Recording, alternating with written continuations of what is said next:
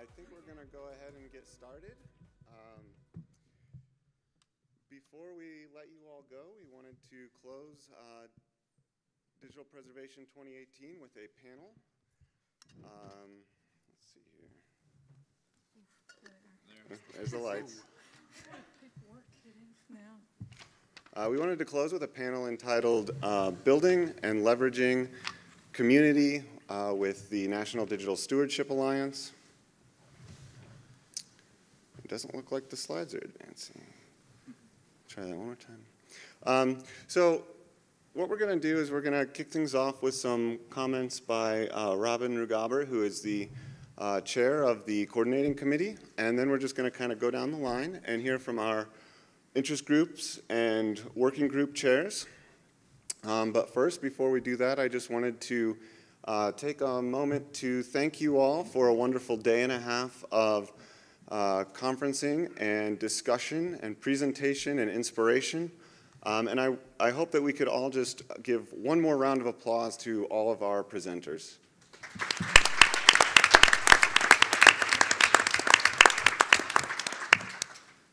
All right, and with that, I'll turn things over to Robin. And we'll just forget the slides. So I just have a couple of points. I wanted to start out not only by thanking DLF, all of the staff, and Bethany. I mean, this has been such a great conference, and it continues to grow and get better every year. And we couldn't possibly do it without these dedicated staff. But we also couldn't do it without all of the member institutions and the work that you put in participating and giving of your time.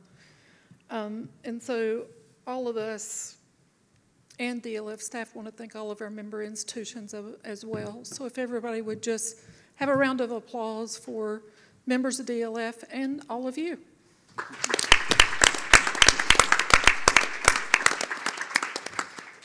And because of that relationship and things are going so well, NDSA has decided to work with DLF and renew our MOU in January for another 3-year period. The coordinating committee got together this week, and we all believe in service rotation and that makes our community stronger. And so in January, we have unanimously elected Bradley Daigle to be the new chair of the coordinating committee, and that will start in January. And we have 2 open seats on the coordinating committee, and we're asking for nominations. You'll see an email go out very soon. So be thinking deeply about people that have been contributing to the community and that you would like to see have a chance to work with the coordinating committee. I know when I was nominated, I had no idea who nominated me, but I was thrilled. I mean, it's been really great to be working with everyone on something that I think is important to us all. The other thing that the CC is doing is we're building a roadmap, and we've looked at a template and decided that that would be good. The CC is going to start off with actually building up that framework a little bit, and then we're going to be reaching out into the community and gaining all of your ideas and help and input on building that roadmap out, which we think will guide us through the next 3 years. So now I want to turn it over to Lauren, who's going to talk about the agenda. Okay, I'm going to stay seated if that's okay. Everybody hear me okay? All right. So I'm standing in for Micah, who's the chair of this committee, but I'm a member and that I'm working as a section editor, along with a lot of other folks who've been working on the national agenda for the last couple of months. So one date I wanted to kind of begin and end with in speaking about community and how much we want to hear from everyone. And I was also in the agenda section this morning, and that was a lot of really, really great discussion. So the date I want to put in your minds right now is December 1st. That's when we're going to be releasing the draft of everything we've been working on for public comment and input, and we'll be sure to push that out to as many places as possible because we really value your input. And, you know, this is a chance for you to really give us your ideas, look at gaps maybe in something that we may have missed in writing the agenda, to bring your perspective. This was something that happened during the meeting this morning, and it was extremely fruitful, really great conversation around sustainability, how we're talking about work and what that means to be built into something like a national agenda. So just as a quick reminder of what the agenda is, and a little bit of contrast to what Robin had just said about a roadmap for NDSA, the agenda itself is not, a working plan for NDSA itself, but it's meant to characterize major challenges in the digital stewardship community. So when you're looking at and giving tons of comments on this draft when we send it out, keep that in mind. This is about, about 5 years. Like, what do we really need to approach as a community? And we've had a lot of really great discussion here today on all of those topics and across the last day and a half. So to wrap up, for 2018, this is going to be the third iteration of the agenda, and it has been a little bit since we updated it. So we're going to pretty much look at strategic advances over the last 3 years. So we're going to take a look back at what we've accomplished, as well as add some new priorities and remove those that maybe we've solved, or at least are no longer a concern. I think most of us in DigiPres know that solving it's a continuous process. So, and then also thinking about shorter term priorities. So folks, if you were familiar with the last agenda, we had structured it so that it was kind of talking about these large content stewardship areas and challenges, as well as some actionable items and steps you could take to address these challenges. So look for that same structure. So I'll end by wrapping up again and saying look for early December. We're going to be doing a little internal review of the coordinating committee on the draft, but then we value and want and need your input. So I'll end on that. Okay, so hi everybody, I'm Matt Schultz. I'm a digital curation librarian at Grand Valley State Universities. And I've had the privilege this past year of co-chairing our content interest group with Lauren Work. So I'll talk a little bit about what we've focused on there. We made a little bit of a pivot this year in terms of what we focused on and some of the work that we engaged in. Prior to my coming on board, the previous year, there was a focus on building out some specific content case studies, research data, newspapers. So we've got great resources that have been amassed under the content committee and are available on the OSF project for folks to pick up with there. This year we focused on surveying the members of the content interest group for their interest in studying specific types of content. What came to the surface were things like email, audiovisual materials, web archives, image collections.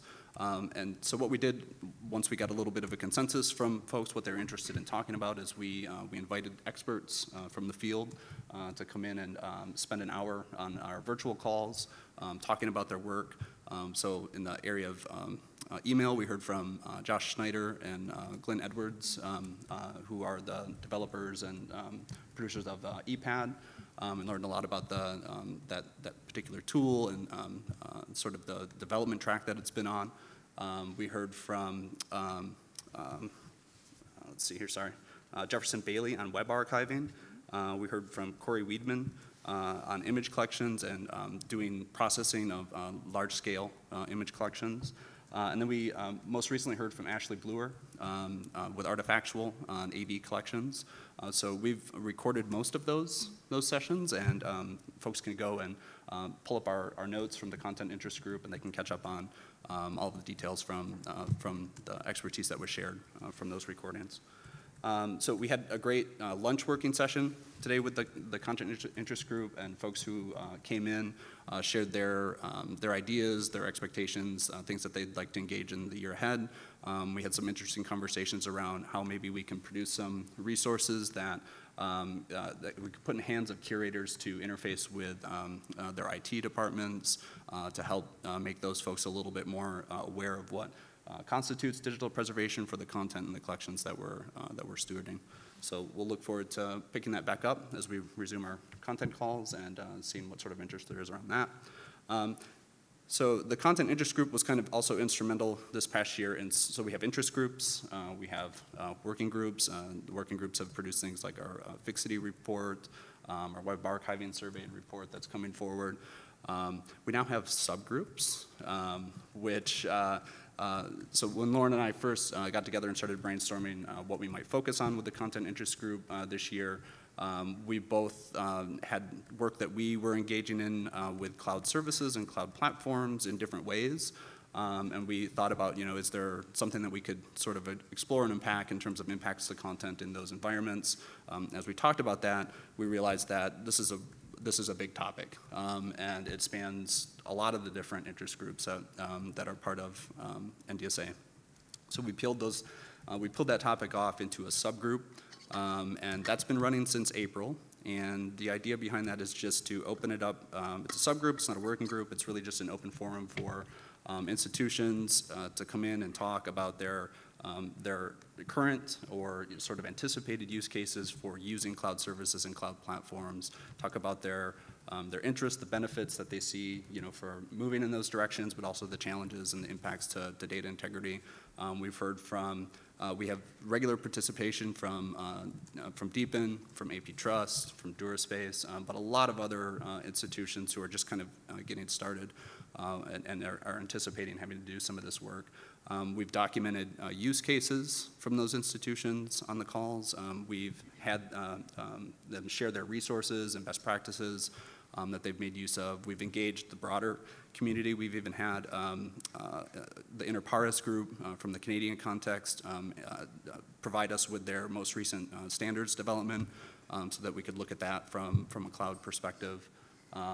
So the idea going forward is that we'll continue to foster conversations in this group from all of you in terms of how you see the balance between local infrastructure and shifts to the cloud, and continue to explore what sort of resources we can co-develop to support the work that we're inevitably going to continue to increasingly do in those environments. One of my goals, as long as I get a chance to sort of work with this group and sort of push development forward, is to make sure that we're producing some resources that are actually going to make a difference when we are working with some of these service providers.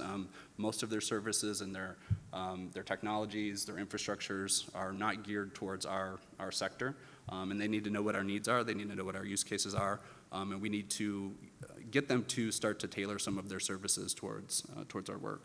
So I will pass it over to Nathan. Hi, I'm Nathan Tallman, Digital Preservation Librarian at Penn State, and along with Corey Davis, co-chair the Infrastructure Interest Group. Both of us were kind of new to co-chairing the infrastructure group this year. And like the content interest group, we sort of adopted a series of sort of topics, monthly discussions that were chosen and facilitated by interest group members. Everyone sort of took a hand at facilitating a topic and sort of organizing a panel, discussion. We had 8 calls. We have 2 more planned this year. We had a working lunch today where we sort of did some planning for next year.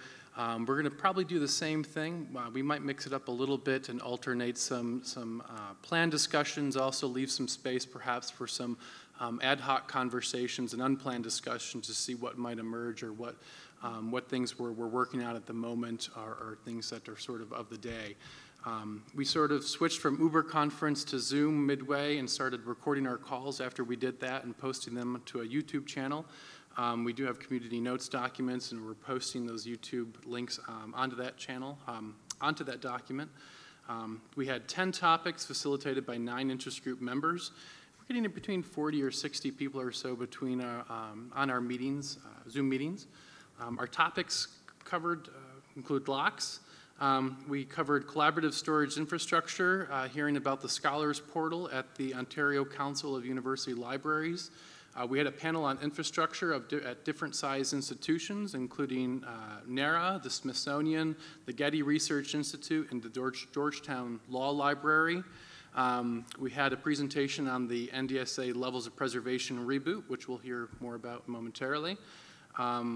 We had a panel on the cloud storage infrastructure, hearing more specifically from Stanford Digital Repository, DuraSpace, as well as Microsoft Azure. We had an update from the Preservation Storage Criteria Project. We heard about system and information security from the DLF Born Digital Access Group and our topics for November and December are emulation and costing for storage and migration services. And sort of in between the topics too, we sort of fit in some more business discussions as well, and we had some sort of cross-pollination and trying to encourage people to sort of join on to the cloud subgroup that was coming up, because there's some obvious connections here between infrastructure, cloud infrastructure, content using cloud infrastructure. I think any sort of cross-pollination between these groups is always a good thing. Sort of coming up for 2019, some of the topics we talked about covering next year include shared planning and service models for digital preservation infrastructure.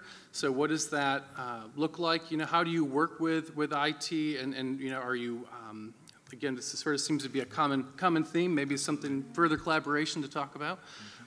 Environmental impact of infrastructure choices, international models for collaborative infrastructure, dealing with scale, right? It just keeps growing. We just get more and more content. You know, sort of facing that issue head on. I think I heard at a lot of different panels today, you know, sort of hinting around this issue that we just get more and more content. So please come join our calls, join the conversation. We'd be glad to have you. Maybe volunteer to facilitate one of the topics. Some other things that are going on, there is a storage survey working group that's formed to run the NDSA storage survey. It's been a few years since it's been run. There should be a call coming out sometime soon to NDSA All for volunteers to help out with that, so take a look for that. The Fixity working group that issued its report will be looking to do a follow-up, developing some use cases, sort of teasing out some specific stories from that report. They'll be issuing a call as well for some volunteers, so to look for that as well. And a little more on that, if you do have the bandwidth to sign up for a working group, I would just highly encourage you to consider it. You know, it's important work, and it's work that needs to be done. It's rewarding work to participate in these activities. It's stuff that we need to do, we need to take on as a community to solve some of these problems. It's also good for your CV and dossier, so that never hurts. So please do consider it when you see those calls to, you know, to volunteering your time and efforts into making those contributions. So thank you, and Corey. Thanks, Nathan. So I'm here in the capacity for the one of the major initiatives being undertaken this year around the levels of preservation reboot, which is being led by sort of a subgroup of the coordinating committee. Bradley Daigle is sort of chairing or facilitating this group, and he asked me to just provide a really brief update. He had to leave early from the group, but I guess the first thing I'll say is all the information about the project is available on the NDSA website, including our project plan. And the intention here is to try to be as transparent as possible in terms of the process. And really, what we're trying to do here is not so much revisit a really important document that was last revised in. It hasn't been revised since its original publication in 2013.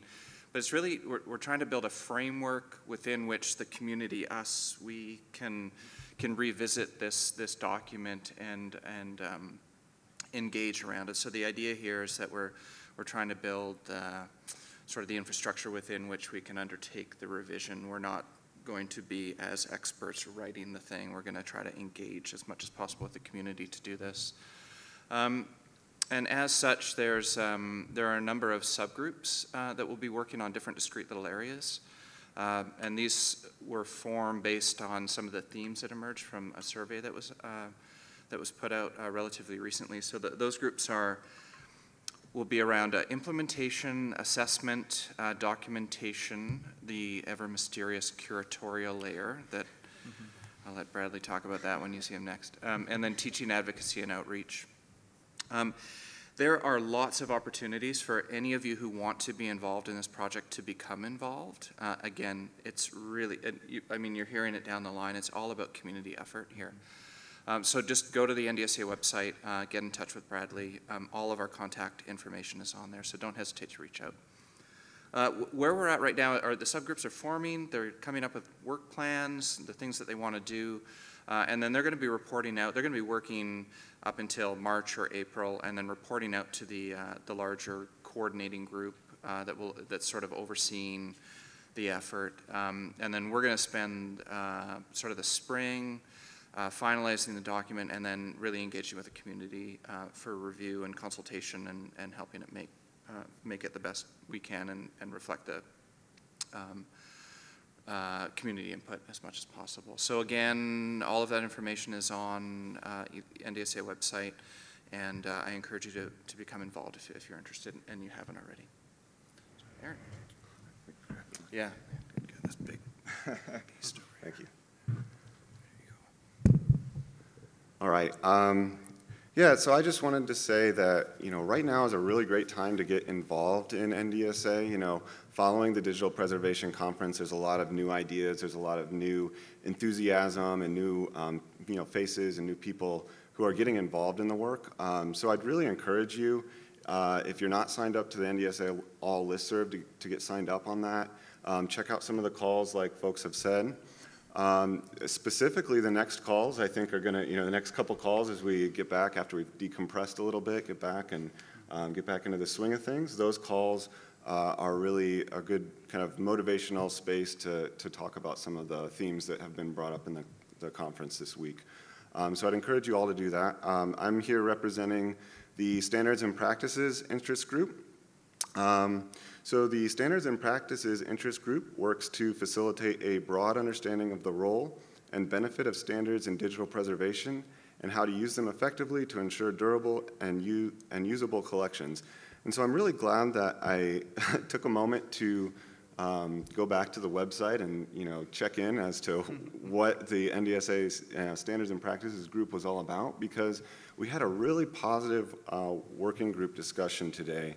Where we focused on not only standards and practices, but also a kind of educational component that we think might be a theme that we could really focus in on for the next year. And so as I talk about some of that enthusiasm and some of the conversations that have been taking place this week, I'm really going to try to hone in on that conversation with some of our newer members on the next call. So I'd appreciate it, and I'd encourage you all to consider dropping in for that call. Like the other interest groups, the Standards and Practices group revisited our meeting format last year. We got a lot of great input from the working group, the working lunches, and we also went to a kind of alternating business meeting and topical discussion. I think we had about 6 topics that we focused in on. Some of those were metadata crosswalking related to the Software Preservation Network. We also talked about the levels of preservation. There's been a lot of talk about the levels of preservation.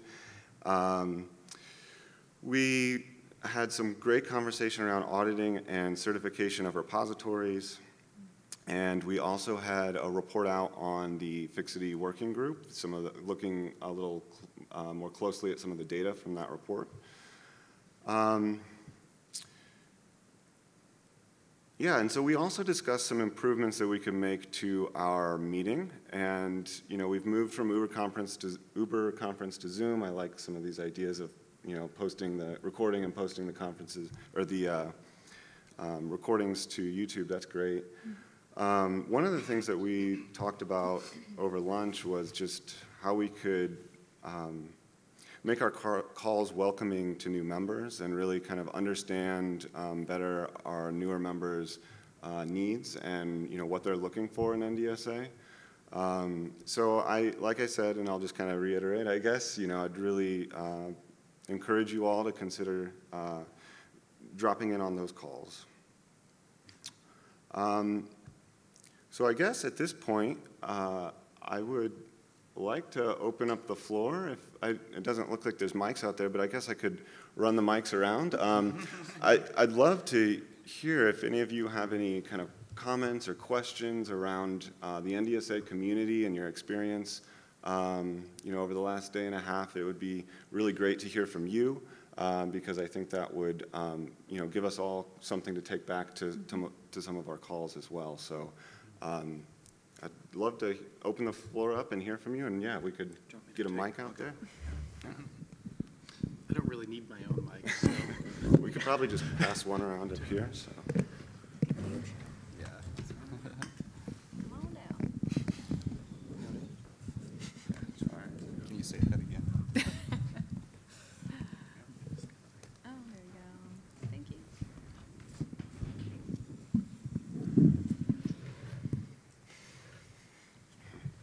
Don't all rush. Yeah. There has to be at least one. All right.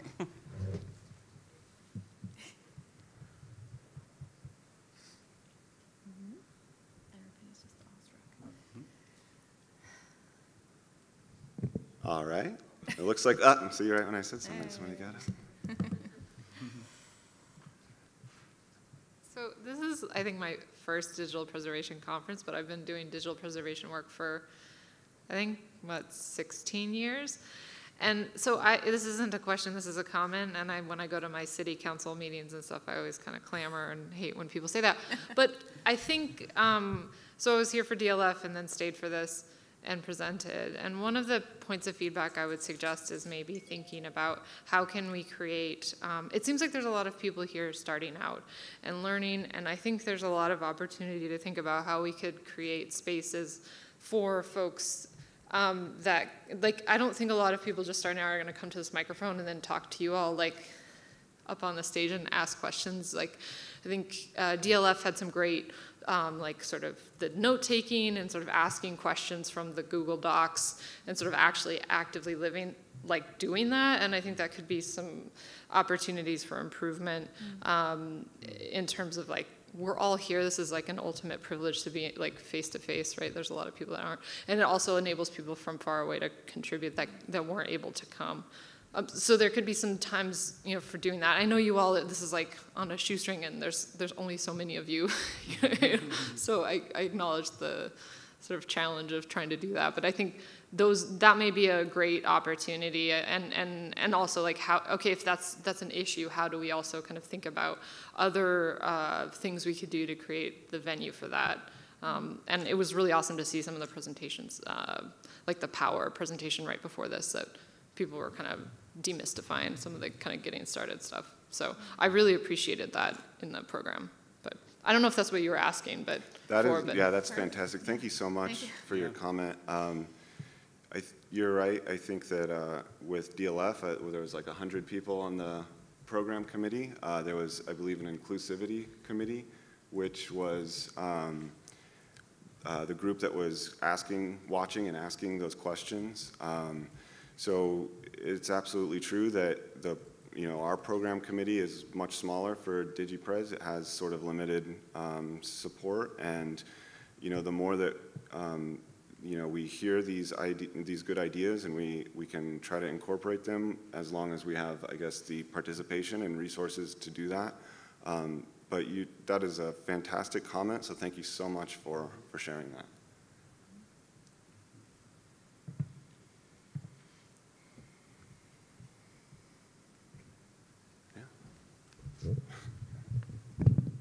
Just take the mic, yeah. Might be easier. Oh. Put this off halfway through. Anyway, I just wanted to say thank you very much for the conference. This was actually my first time attendance, first time actually in Las Vegas in general. So it was a very nice opportunity to also present here today. I think the only thing that I maybe want to comment on, I realize this might just be a reality of how it's structured with like the different portions of the conference with DLF and DigiPres. One thing that I noticed that was a little bit unfortunate was that how it seemed by the time I was able to get around to them Wednesday afternoon, most of the vendors had completely disappeared and a lot of the tables were empty. I know we had like a couple events like the little bingo card, but by the time I and maybe some other folks were able to get around to it, there was only half of what was originally there.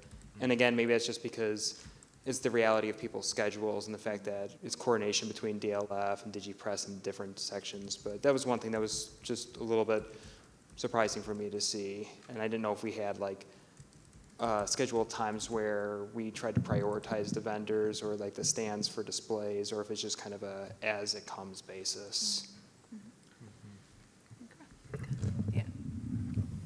All I have to say is, thank you for that comment. It's just, we're all taking notes up here.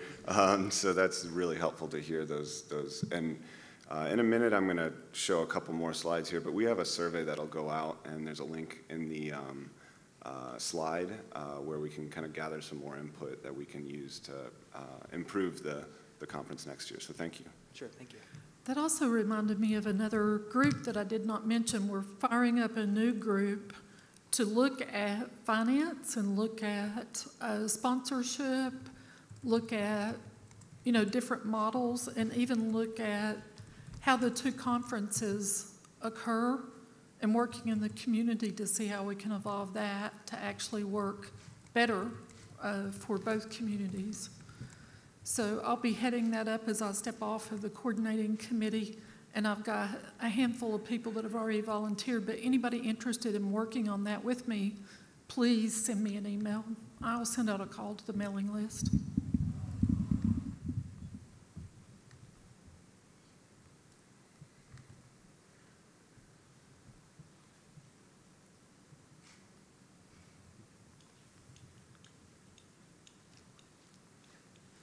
Hey, so I am curious. We all have our own experiences here, and we come from different backgrounds, and some of us are newer to NDSA, and others of y'all have been around for a while. I'm curious if a couple of you could probably maybe tell me and us what your biggest takeaways are. What surprised you about what came out of these proceedings, and yeah, what are you excited about? What surprised you? I'll go first. This is an excellent question. I don't know if anybody's ever asked me something like that before, like during a conference. That's excellent. I'm very excited about a lot of things. So both the community comments and just like the fact that we get new folks coming in every year and new perspectives. I'm kind of really interested, kind of in the comments. I think it was Aaron with the comments about kind of different tracks. We have folks who we're talking about, kind of getting started in digital preservation, as well as knowing that we really need to start digging into our past standards, practices, and really examining what that means. So a lot of these practices we've had, we're talking about labor, we're talking about sustainability, we're talking about really examining where we are in digital preservation as it's evolved. This is a community of practice now that's been around for a while. So really starting to examine those things. So digging into both technical problems. I've had conversations with people around assumptions around fixity and how we examine that and how we dive into it and how we make it sustainable. I mean, the NDSA section, Micah put up a really great slide that relates to some of the statistics we have from some of these surveys we've run, where we recommend, fixity checking on every single item, but the number of folks that are actually able to do that, and he had these numbers on the slide, is fairly low. So how do we kind of dig into that? Is that a practice? Is that a resourcing thing? Is that something technically that is sustainable over time? And I would love to hear from folks about their takeaways, but I'm interested in both digging into continuing this kind of outreach, education, opening of arms to digital preservation, as well as these very complicated, sometimes technical, but sometimes community-based problems that we need to keep thinking about. I don't know if they're ever going to be solvable, but we need to keep thinking about them and pushing on assumptions and starting to test some of these assumptions. So I'm really energized to start doing some of that work. Yeah, I have a really kind of specific thing. I was talking about our working lunch, and it was just fabulous. We got new perspective in our working lunch, and that's what our interest group really needed, I feel.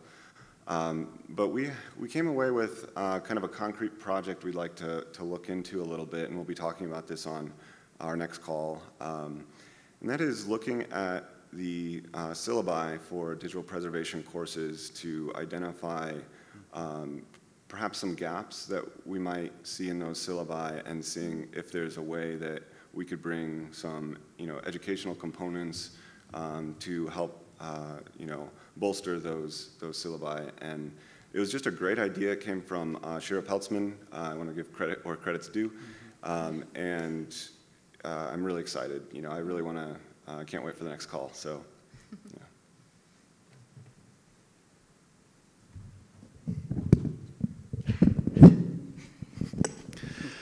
I sort of have two things that I was really sort of encouraged to hear a lot about, both in sessions and a lot of people talking about on Twitter too with the hashtags.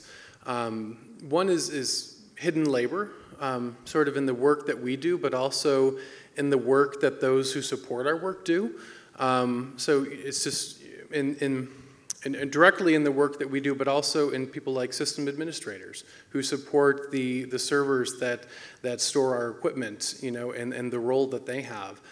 So that there's a lot of hidden labor in the work that goes into supporting cultural heritage material and preserving it and making it available. And starting to surface some of those and broaden those discussions and make all of that work visible. Is sort of a theme, I think, across the entire week, not just necessarily digital preservation. But also, there was a lot of talk today on Twitter about documentation, which is fantastic because there's just not enough of it in the world. We all need to document. But it's not necessarily a fun thing to do for everyone, but getting documentation and shared understanding amongst your team, amongst your collaborators, and all those at your institutions that you're working with is so critical to really establishing a foundation for a program and seeing people recognize that and the value in it and saying, you know, yes, I could be off preserving and, you know, creating apes and doing something but over here, but I really need to spend the time to create this documentation and to make sure that people understand what this is about. I think that's very important, and was glad to see that brought up, and I really want to go back to some of the sessions I missed that I heard about on Twitter where that was really brought up more thoroughly. And I think what I'll add to all the great things that folks have been talking about here is I wasn't so much surprised, but just sort of reaffirmed how special this community is on a practitioner level for us to be able to get together. The level of work that we're all sort of doing in common in different ways, but on common levels. I was reminded of the opportunity that we have to engage each other in those ways. So every time I come to NDSA, there's a small cohort that I can always rely on and depend on to be here. But through them, I always meet new people and make new connections. So I'll continue to come, at least in part, for those reasons.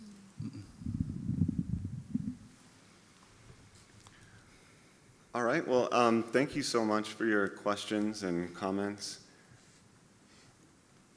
So I just had a couple more slides that I wanted to share with you. The first is that I hope you will save the date and join us. If you've not heard, DLF and Digital Preservation will be in Tampa, Florida, October 16th and 17th. Back at the registration desk, they are, I believe, still accepting unused and unopened toiletries. And also, if you'd like to recycle your lanyard, there's a donation box at the registration desk. I'd also ask that you would, consider, if your institution is not already a member of NDSA, that maybe you would go back and have that conversation with your institution. Membership to NDSA is free, and we really encourage, as we're all up here to say, we really encourage your kind of participation, and we really appreciate that participation as well. So I just wanted to thank you all once again. I mentioned that there is a survey that you can fill out to provide commentary and constructive criticism and your feedback, and that will go to improve the conference for future years. So with that said, thank you and safe travels.